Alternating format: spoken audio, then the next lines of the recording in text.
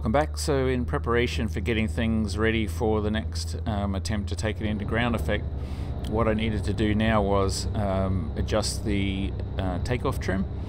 So I've gone and put 50 pounds more in the nose, basically moved the weight, 50 pounds of the weight that was underneath the left seat there into the nose and got my CG forward. So now the static margin is just over 10%, which is where I want it to be, once I have these new coolant tanks installed there that I'm waiting on. So I need to sort of do what I did the last time and keep adding elevator trim pressure there and see when the nose wants to start sort of popping off there around about 80, sort of 85 knots. So that's what this run is all about. And at the same time, it's a bit of a test as well, just to see how things are going to be, with the telltales here, and also with those wheel wells covered, just to see, how the performance is now. Because note that most likely there, with the wheel wells covered, I've got less drag, and so I should actually have better acceleration. So as you can see here, I got it up to about 80, 85 knots there, and just sort of maintained the power. And the nose didn't feel like it was coming off, so I started sort of putting in just a little bit of back pressure on the elevator just to see if it would come off there, see how much it was going to take. So and with the G3X display there, you can see what was going on. And so yeah, I brought it up to about 85 knots there. If you're looking at the ground speed there in the bottom left corner, so 90 knots indicated. And I was just adding, if you look at the elevator, I'm just sort of adding a little bit more just to see if I can get the nose just to feel like it's coming off.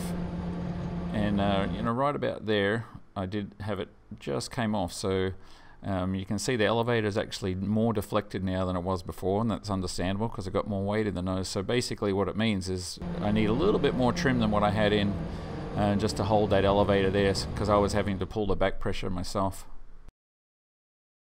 Alright, so after parking the aircraft, I had a look to see where the elevator trim was set, and it was almost at the very stop there.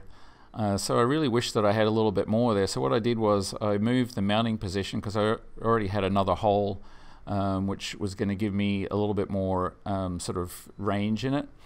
And when I moved it and then I did a stress test to push it all the way to the other end, I ended up breaking the spring here. It was just cranked on such an angle there. When I pushed it all the way beyond, because you need to be able to override it fully in the opposite direction, I ended up breaking it. The problem was there that there wasn't anything sort of stopping it from bending right there where the AN3 bolt was going through there with a washer. And those holes, I drilled those with a drill, which turns out isn't ideal. So anyway, I've taken this little sample here to a local sheet metal shop here, and they've actually punched a hole in that just as a trial. So I've ordered some more spring steel on this, and I'm going to get them to punch holes in it rather than me drill holes in it.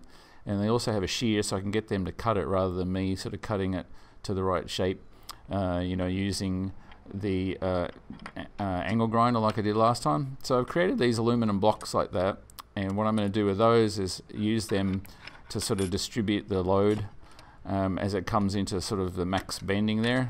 So instead of it just sort of gearing up on where the holes are there, it'll flex around those 1/8 inch aluminum little blocks there. So I'm still going to have pretty much a similar shape, a little bit wider on that particular piece.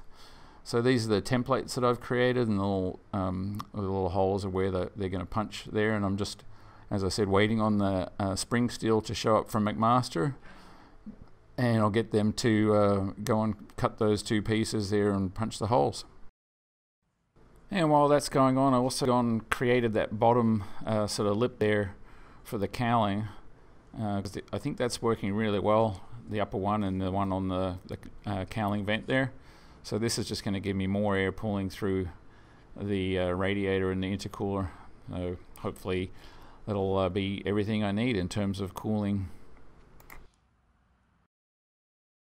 And finally, if you remember from a couple of videos ago, I did this comparison to see how the performance was there up to the 1,000-foot mark. And so you can see in the bottom run there, that's 61 knots is what I got before when I adjusted the power.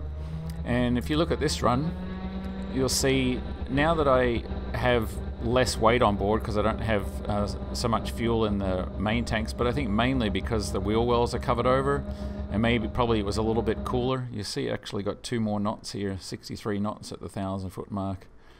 So there's a chance here I can still be removing another 50 pounds from the passenger seat there when I get the tanks installed, so may get even better performance than that. So that's a plus, so at least some things are going my way.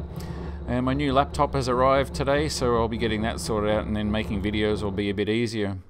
So that's my update for this first half of this weekend again.